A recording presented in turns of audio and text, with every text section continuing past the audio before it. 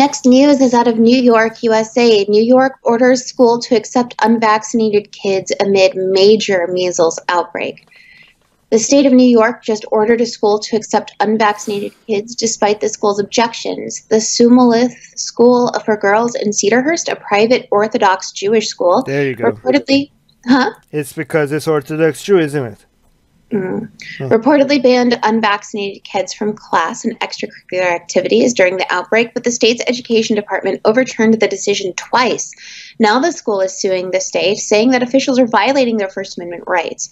New York legislators are currently considering a law that would ban vaccine exemptions based solely on the basis of religion. Wait, so the law in New York allows that? So this is a Jewish school. Is that right? That's correct. And so let me actually, originally who was challenging? So the school wanted not to, the school didn't want to let unvaccinated kids in their classes. Oh, actually, so I was wrong. This is actually, they're against the stereotype. So even though the school is Orthodox Jewish, they were pretty good with this. They didn't want to allow kids that are not vaccinated in school. And who was opposing it? The parents? Right. So they've had to take this, to the state of New York. And what they're saying is that the state of New York has ordered the school to accept the unvaccinated kids. But who took it to the state? The parents. The parents took it. Okay, so the parents took this to the state, right? Yeah, I mean, that would have to be the case. That would have to be the case.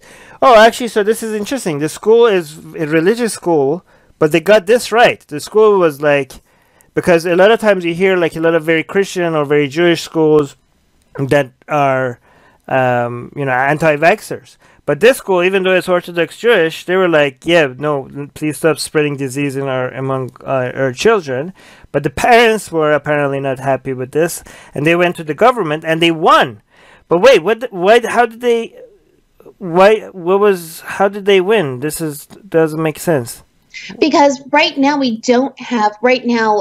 in most places in the United States, and this is starting to change, but you can exempt or opt out of vaccines by saying that you have a religious objection to getting them. Now, what they're saying here is that the current measles outbreak has put the vaccination debate to the forefront of public health, and that's why the school is fighting this on the First Amendment, right? They're saying that there are schools, in quote, there are schools that have taken the position that under the school's religious belief, as a matter of Jewish law, students should be vaccinated. The school's lawyer, Philip Colbin, told the Post that the parents may have different and sincere belief about vaccinations, but they say that based on Jewish law, and our position in the Jewish law says just the opposite. So, they're saying that even by Jewish law, parents need to be vaccinating their kids. It doesn't matter if it's Jewish law or not. That's just their language. But the law that matters that they're using is the First Amendment. So the school is not accepting this. The school is like, no, fuck this shit. We don't want to accept unvaccinated children. And they're using the First Amendment rights. How is this a First Amendment right? That's a good question. I mean, I'm hoping it is because I want the school to win, and I'm happy that the school is challenging it. But how is this a First Amendment thing? They're like, you cannot, I don't know. Anyways, I hope they win because they're going right to the Constitution. Because if they win, then they're challenging this whole law everywhere in the United States, right? Like if they win, then their argument will apply everywhere, wouldn't it? Like they would be setting a precedent. They would be. Well, and right now, I believe that there are some lawmakers that do have this out there trying to cancel the religious exception from schools. And New York is actually one of the people who are considering doing that in the future. But as of right now, they're sticking with what their law states. And that is that, with religious exceptions, children can still go to school. Yeah, maybe we can't blame New York State because they're like, we don't make the law, we just follow the law, right? Right. I mean, that's the law that's there right now, and that's what they do have to follow. So I mean, it's a good thing then that this is being challenged. Maybe this is a good thing that the state did this, Because then if the school now challenges this law on a constitution, on constitutional grounds, then maybe this backfires and sets a precedent that nobody could use that law anymore. Like maybe this will just be a challenge to the law. So maybe this is a small defeat that leads to a bigger win if the school wins. Yeah. I hope so.